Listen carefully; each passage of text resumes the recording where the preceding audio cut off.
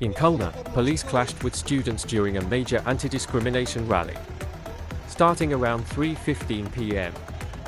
When a large student procession reached Gallamari, the police responded with tear gas from 0 point, leading to intense confrontations. Students retaliated with bricks, and local residents joined the protesters.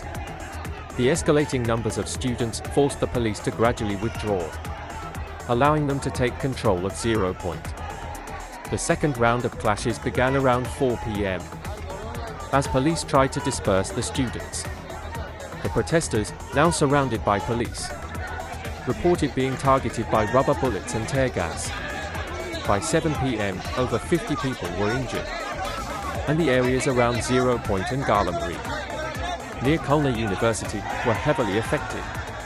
Police used tear gas, rubber bullets, and sound grenades, while students threw bricks and set fire to a police vehicle. 7 individuals were admitted to Khulna Medical College Hospital, with 4 in serious condition. Several police officers were also injured, including a driver in critical condition. The situation remains tense with ongoing clashes and additional injuries anticipated.